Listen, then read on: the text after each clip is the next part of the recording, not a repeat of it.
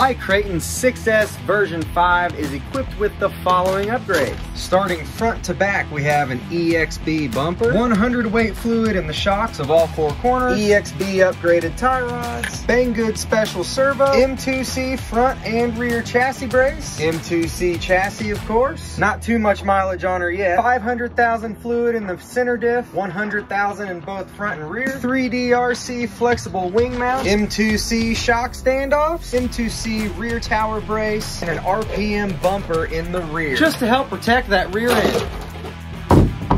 This jump involves 3 vehicles: my Kraton, my work truck, and our baby hauler.